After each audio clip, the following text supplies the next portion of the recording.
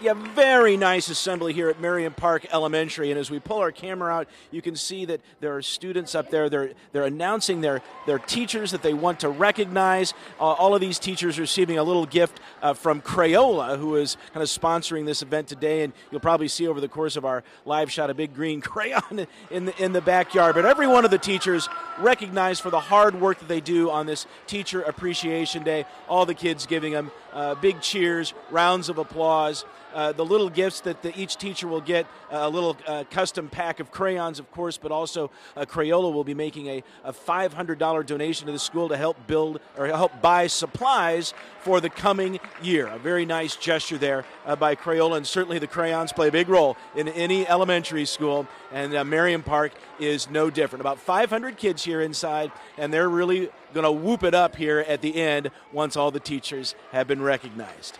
Reporting live in Merriam at Merriam Park Elementary, Martin Augustine, KMBC 9 News.